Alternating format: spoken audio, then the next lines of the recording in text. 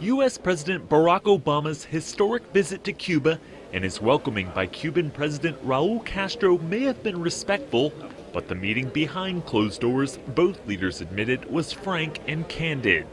We continue, as President Castro indicated, to have some very serious differences, including on democracy and human rights. The differences were aired openly at a news conference in Havana Monday.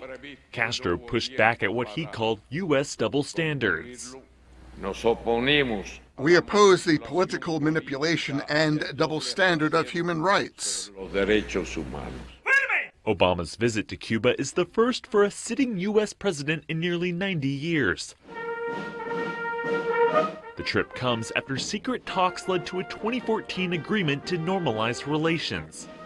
The two countries have agreed to some issues, like fighting drug trafficking and battling health concerns like the Zika virus. But hurdles remain, with Obama continuing to call for democracy and Castro focused on ending the embargo. Its elimination will be essential for normalizing bilateral relations. Obama will continue his trip on Tuesday, delivering a speech live on Cuban television and attending a baseball game between Cuba's national team and the Tampa Bay Rays.